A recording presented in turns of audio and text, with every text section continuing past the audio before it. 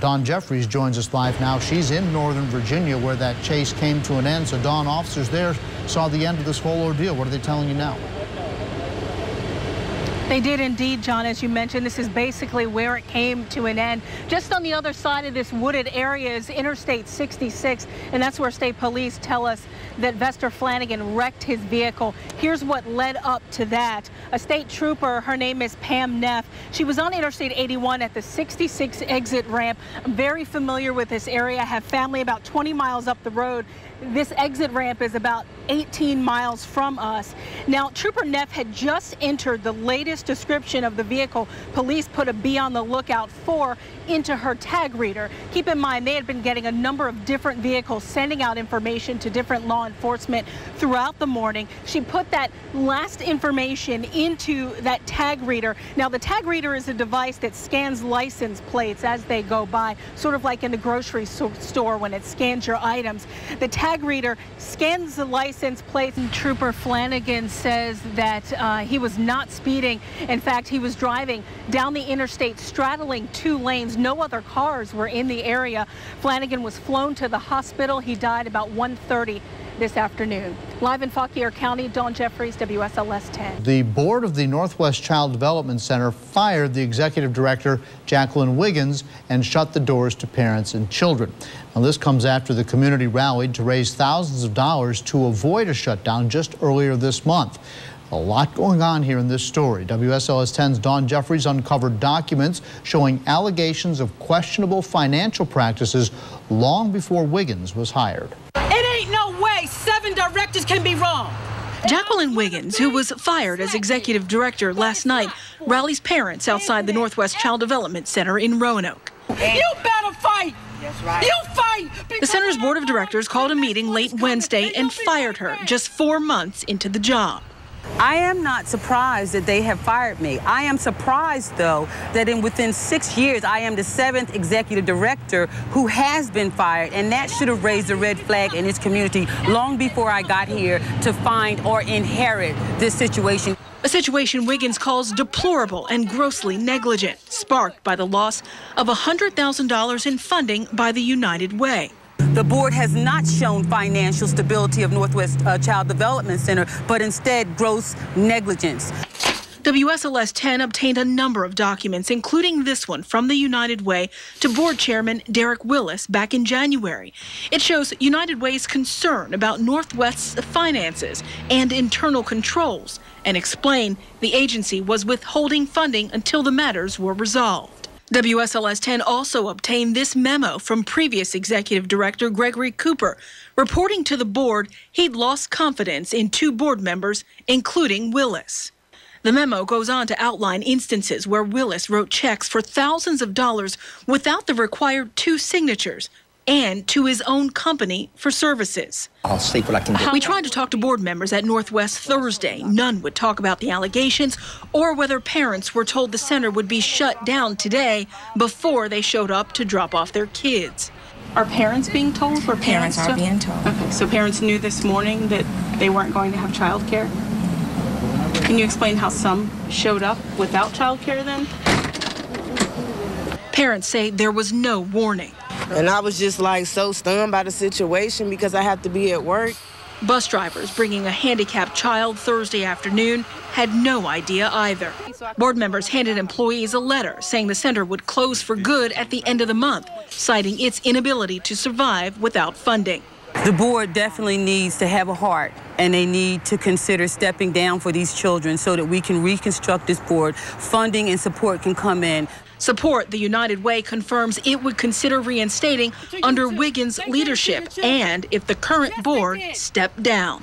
It's not unheard of for little girls to dream of being a princess. No, not at all. But a Virginia father's quest to make his daughter's dream come true led him thousands of miles around the world. WSLS 10's Dawn Jefferies shares their movie-like story in tonight's special report. Emily Heaton is like a lot of 7-year-olds. I like to play outside. I like to swing. She likes math, reading, playing with her dolls, and dreaming of being a princess.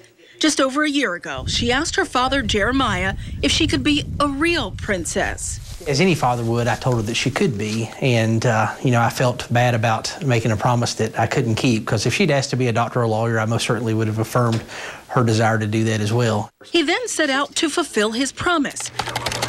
His search started online, where he looked to see if it was even possible to find unclaimed land where he could create his own country. Researching the matter, and was able to find land in northeastern Africa called Berterwil that met the criteria that would allow me to create my own nation.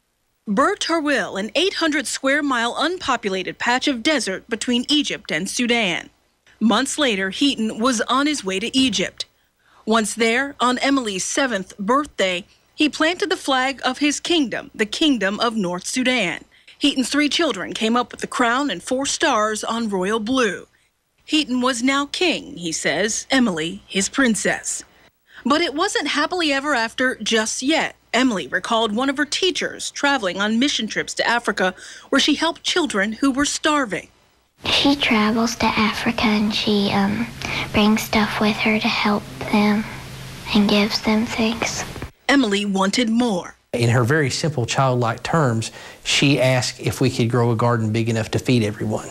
Not understanding the challenges of doing that in the desert, Heaton once again set out to see if it was even possible. Being in the desert, it's as dry as it can be, and if we can figure out a way to grow food in the desert using a very limited amount of water, using new technologies, then that technology can be applied elsewhere in the world where it might not be quite as dry. The husband and father of 3 who left the mining industry in Southwest Virginia to develop mine safety equipment is now adding on another project, developing an agricultural research center, a place where scientists from around the globe can come together at a laboratory to develop new ideas in hopes of solving world hunger. Right now we have 1,100 scientists on our list, and the list is growing daily. Heaton is using the interest in what some see as a simple princess story to draw attention to the project. The self-proclaimed fundraiser-in-chief is a week into an Indiegogo crowdfunding campaign to get the seed money to get the project off the ground. We don't intend to fund the entire project through the Indiegogo campaign, but it gives us a really good jump start on what we're trying to do. Donors in return get perks like honorary titles of nobility, an engraved brick used in construction, or a road in their name. Heaton believes Egypt would welcome a center it could also benefit from along its border. They're very savvy.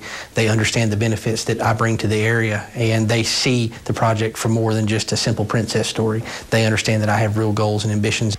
An ambitious idea sparked from a little girl learning almost anything is possible. Heaton hopes to take the next step in making the center a reality within the next 2 years by building a power generation facility made up of mainly wind turbines to put in the area. And by the way, he tells me they've reached a deal with Disney to write a story about their real life story. And he didn't buy the land, by the way. This was unclaimed territory. Who knew it was unclaimed land? I know, right? Fascinating. So he went and claimed the land, put a flag in the ground, now it's his. Yeah. We'll send you down to WSLS 10's Dawn Jefferies. She joins us now live. And Dawn, what are you seeing there? Well, actually, Patrick, this snow is really just starting to pick up here within the last 45 minutes or so. So students really didn't have to trudge through much to get to class this morning. As you mentioned, school was canceled about 10 minutes ago, starting at noon this afternoon. So what you're seeing behind me is students leaving class or heading back to their dorms. Again, that happened at 12 o'clock. Classes are canceled. Everything for the evening is canceled. And I'm thinking they're pretty excited, right? This rarely happens. Again, students are heading off presumably to their dorms, back to their apartments as they're leaving class. Again, this just really started here within the last 45 minutes. My photographer, Greg, came down from Roanoke this morning and said it was really heavy there, so it was kind of following him on his way down here. The university will make a decision on tomorrow, presumably later today or into tonight, about what will happen. But again, it's a lot of wait and see and watch to see what this system does. Live in Blacksburg, Dawn Jefferies, WSLS 10.